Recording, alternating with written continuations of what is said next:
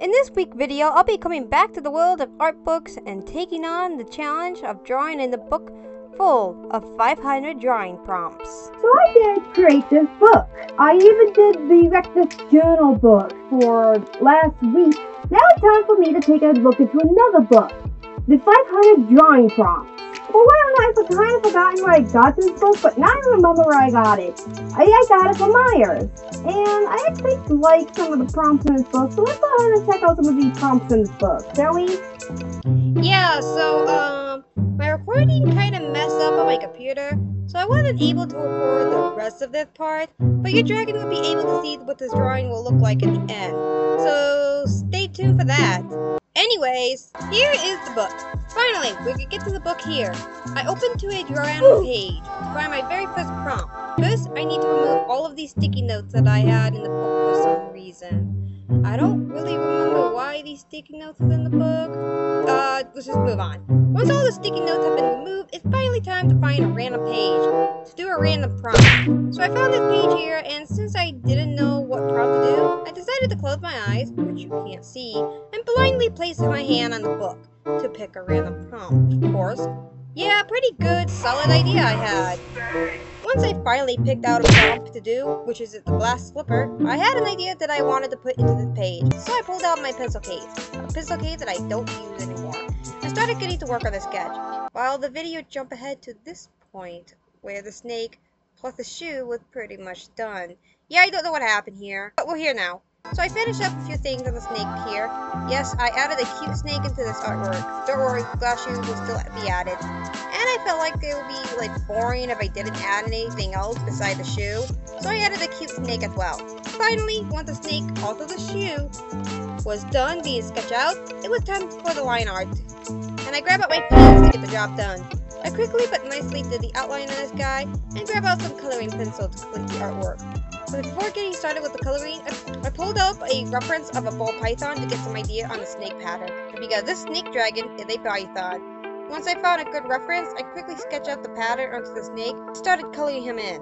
This took a very long time to do, because it had been years since I colored with color pencils, so I'm kinda out of practice with this one, but I felt like the artwork turned out really good in the end. I went back and forth with the snake and the shoe. I colored the bottom half of the shoe brown.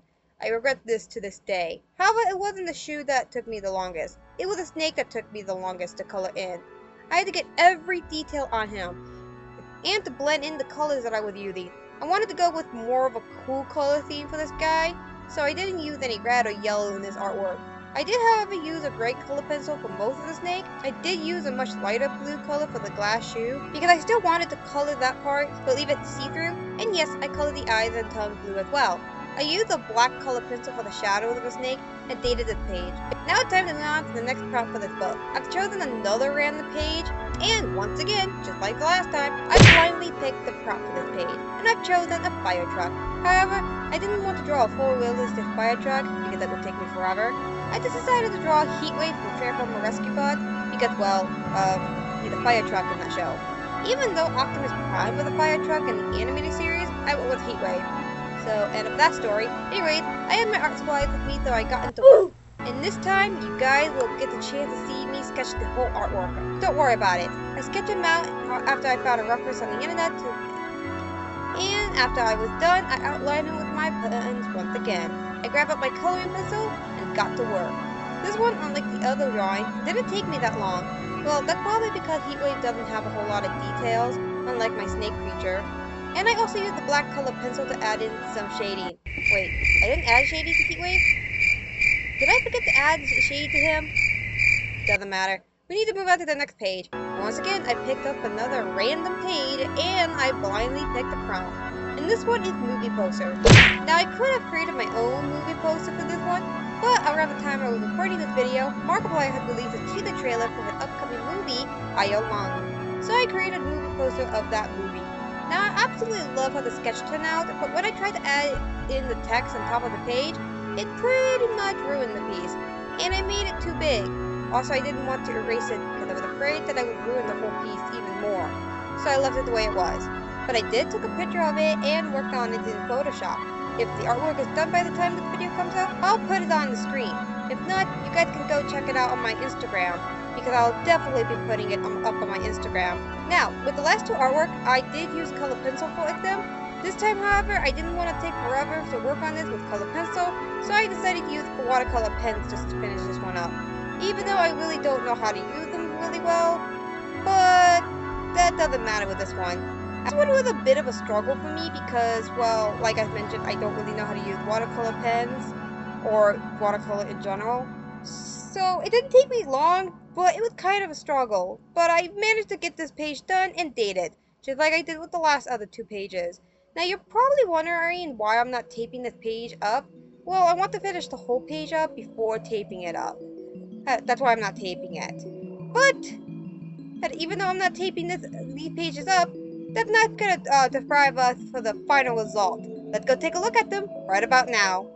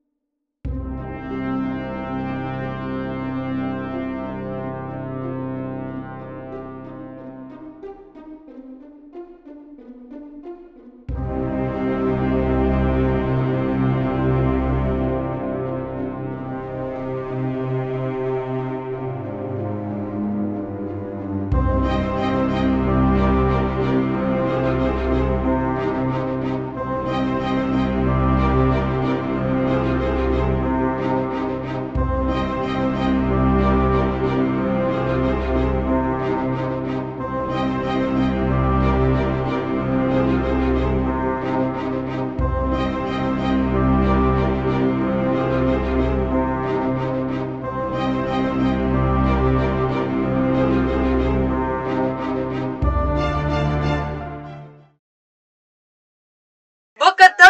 Well, not completely done. We got more pages to work on, and I really don't know how to end this outro. So, bye.